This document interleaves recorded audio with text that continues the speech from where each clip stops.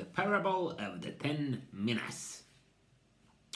While they were listening to this, he went on to tell them a parable, because he was near Jerusalem, and the people thought that the kingdom of God was going to appear at once.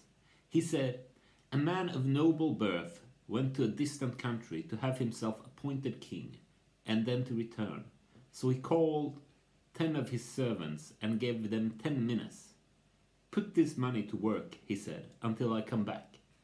But his subjects hated him and sent delegations after him to say, 'We don't want this man to be our king.' He was made king, however, and returned home.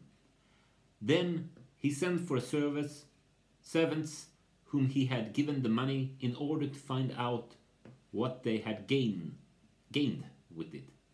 The first one came and said, 'Sir, your mina has earned 10 more.' 'Well done, my good servant,' his master replied. 'Because you have been trustworthy in a very small matter, take charge of 10 cities.' The second came and said, 'Sir, your mina has earned 5 more.' His master answered, 'You take charge of 5 cities.'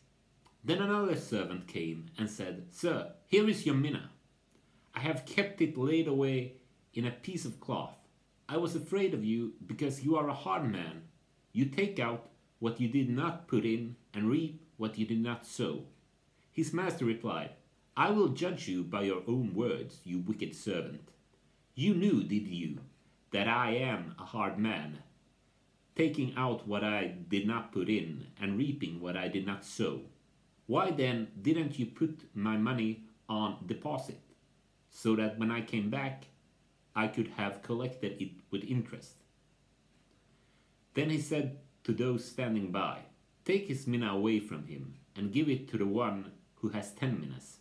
'Sir,' they said, 'he already has 10.